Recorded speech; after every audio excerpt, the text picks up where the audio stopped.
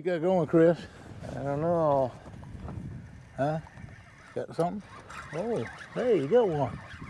Hey, folks, we're out here catching some bass. Is it a big one? Huh? It feels decent. Pretty good-sized fish. Oh, yeah. Oh, that's a big one. Hey, what's the biggest one you've caught, Chris? Largemouth, probably 5.5, 6 pounds. You might have a bigger one here. What do you think? It looked good to me. Now, Chris is from Wisconsin, and this is Chris Yogerst. He's a professor of all sorts of stuff. Oh, gosh, that's a good one. Oh, that's a good one. He's a professor of social media things. Let's see, let's get this in here. Let's see, Chris. Oh, there. That's about a 5-pounder. I don't know if he's 5.5. He's not 5.5, yeah. But it's close to 5. I'll take it all day. But Chris is also my social media person. See, he posts my YouTube channels and all sorts of stuff, and you've been working that social media forever. Mm-hmm. What else do you do, Chris? Well, yeah, I'm a professor of communication, and I'm also a writer, a film historian. Okay. A lot of things that have nothing to do with fishing that I also enjoy. But yeah, I just wrote a book on the Warner Brothers, and but now come down to Florida in the middle of winter to. Okay. I could go to the hook and turn it like this, all the way up. Knock it out. Oh. Okay. No blood, no fuss, no nothing. A beautiful bass, Chris. I'll let you release it. Right. It's not quite your biggest, but it's not a bad one. It's not a bad bass. I have to say, this is often my favorite part, is actually letting them go. Yeah, so they can get bigger. And that's the beautiful thing, and we've all seen this. We were talking this morning about the future of fishing, and the future of fishing is going to revolve around catch and release, because it's gotten so technical, it's gotten so beautiful with the forward-facing sonar that they're practically wiping out. They can practically wipe out all the fish if they were to keep them. Sure. So now, by catch and release, and also I didn't notice that fish had been caught before, but what I noticed here with catch and release here on the lake, Headwaters Lake, where we are, is that about half of the real big trophies that we're catching, the 7s and 8s and 9s and 10s, about half of them have been hooked before. That's a good sign. Well, yeah, absolutely. That's really good. Anyway, okay, let's get another shiner out there.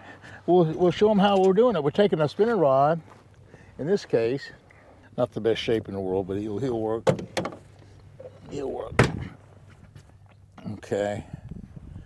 Okay, Chris. Now, where was he? Right back up this way? Yeah. Huh? Okay. You've caught some big smallmouth, haven't you? We have. You've caught smallmouth probably bigger than you've caught largemouth. I think so. Yeah. I think so. I should probably change that. Okay. What I'm going to do, I'm going to slowly come up, and I'm going to slowly reel into them until I feel them, and then I'm sort of set the hook like that. Okay, I got them. Go ahead and take that camera if you would, and just kind of turn the camera towards me. Or you can take it off the little. Yeah, that's it. Now we're talking. Okay, that's a good one, Chris. All right. About the size of yours, maybe a little bigger. That might be 6 pounds or so. Oh, yeah. Huh, that's a bigger fish. That's a nice one. That's a bigger fish. I'm gonna come in, land him. Oh, that's not too big. I can't get him. That's a bigger fish. Ow. 5-pounders. You know, the beautiful thing now, that fish, you can see he's been back in this marsh for quite a while, and he doesn't have any hook marks in him. He's never been caught before.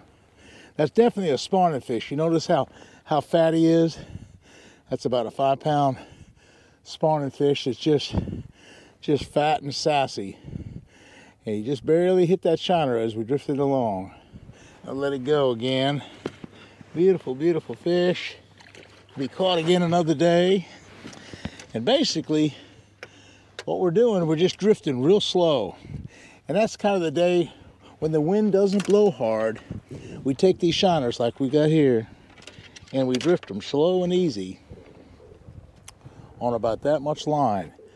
This is a 65, no, it's a 50-pound braid on this rod. I'm going to take a shiner. There's a couple ways to hook them. One way I can hook them. Well, I'm just going to take a small shiner just to show you. When I have a small shiner like this, I'm going to just hook it through the mouth, because then it's going to drag. It's just going to drag along. Now, there's a hard part. There's a hard part in his head, and I just hooked it in that hard part. Make a cast, and I'm going to let out line because I'm slowly drifting here. So what I'm going to do, I'll get it back there and just slowly drift it along. And you notice how I have the trolling motor. Now I have a power pole trolling motor. It's called the Move. And see, I can adjust it to the left. Watch the head of the trolling motor is turning. I can turn it on. See, it'll stop it just to go that way. I can turn it off. And I can adjust my drift. I can come out from the bank or into the bank. And I want to keep the boat sideways like we're doing now. And we've got 2 or 3 rods out. And we're actually catching a few on plastic worms as well. So it's just a kind of a combination deal. But when the wind blows like this, think about drifting, because the drift can be a real big deal.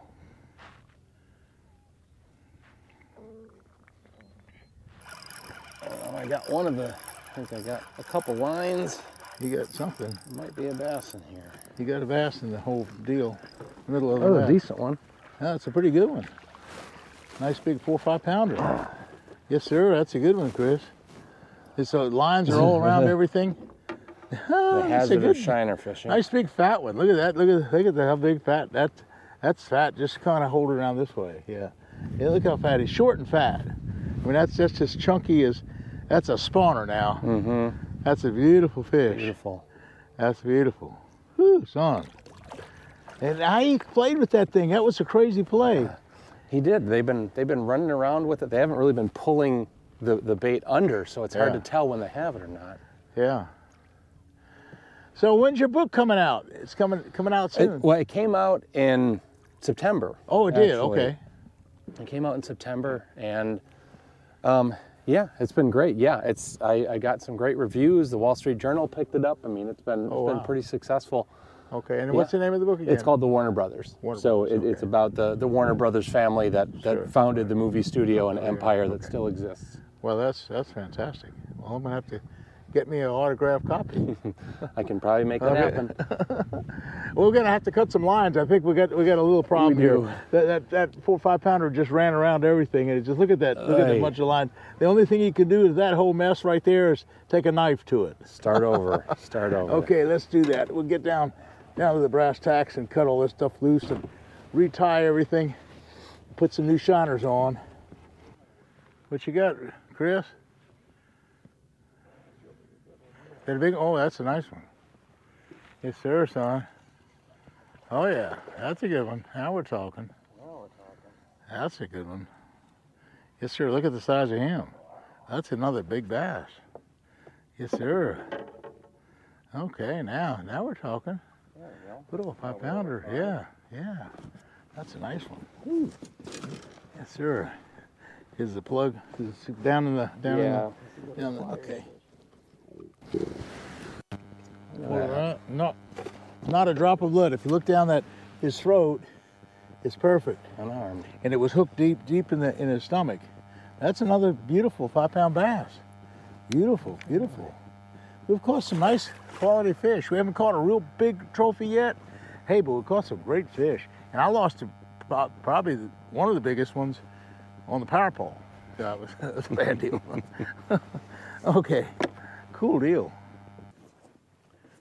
Well, the weather's kind of, all of a sudden the sun came out. It had been raining all day and cloudy and windy and all kind of things happened. Now it's gotten calm and the sun's out for the first time. And temperatures come up about 10 degrees. So these cold fronts that come through kind of hurt us a while, but maybe it seems like it's picking up. Seems like the bite's picking up. Better weather. Of course, the wind is the worst thing you can have. a lot of wind, but right now there's no wind. That's that big shiner. Ooh, look at it, look at this. One's got this one. Look, he's got my bait. He's getting my bait. He's after this one right here. Look, he just took it.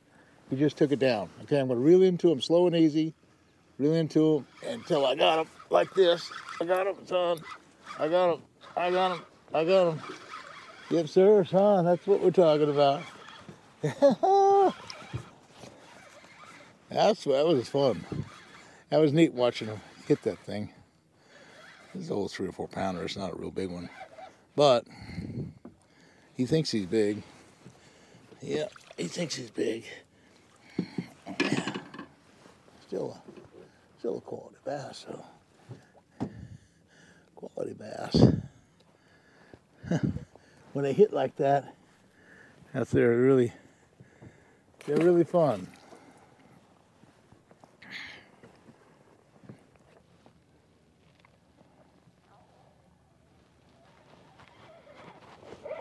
Okay, son, I got a good one. I don't know what it is. It's probably a bass. It's a good one, son. Oh, yeah. Hey, I tell you what. Oh, you got another one on there? Here. Let's see, hold that one. I'll just hold this one. Chris has got one. Oh, yeah, got one. The big one, Chris? Huh? I don't know. I don't think so. Uh-oh. Nope. I might just... Small one? Yeah. That's another 4 or 5 pounder. That's another decent bass. Yeah, another decent bass. I tell you, folks, you know, we've caught a few good fish, Chris.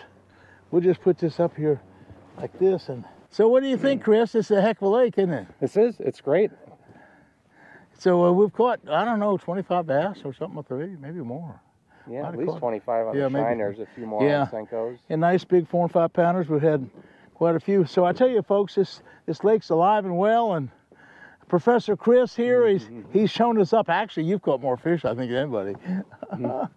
We've had a good day. We did. We've had a super day. And again, Chris is doing my social media.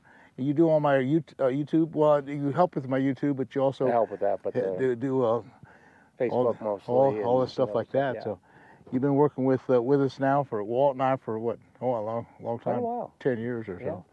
Anyway, folks, that's what it's all about. Big, beautiful bass here in Headwaters. And come on down. We'll see you again soon. Thanks for watching.